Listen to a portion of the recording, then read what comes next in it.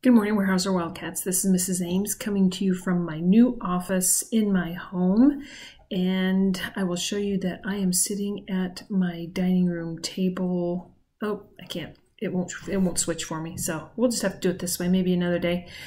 Sitting at my dining room table. This is my new desk, and it's Friday, March 20th, and this is 4 days into our very odd situation where we can't be at school. I've talked to several teachers and emailed with teachers almost daily, talked to Mrs. Barr, our superintendent, talked to other principals, and we just are not sure how this is all supposed to work. So we're just going through it day by day, as are you.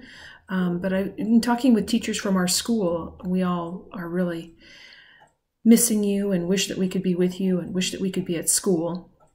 One thing that you can do is you can go to the school and get lunch every day from 11:30 to 12:30. Our food service people are standing out in front of the building, and they are handing out sack lunches for whoever wants them. They are no charge to you, and you just have to be present to receive the lunch. So the adult in your home can't just go and pick one up for you. You have to be there with them. So make sure that if you want or need a lunch that you can go get one.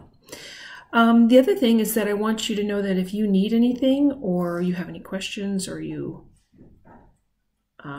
just want to check in with me and say hi, you can do that. You can reach me at my email address, and my email address is under our school on our school district website, which is www.eatonville.wednet.edu. You can check that out and reach out to me if you have an opportunity to.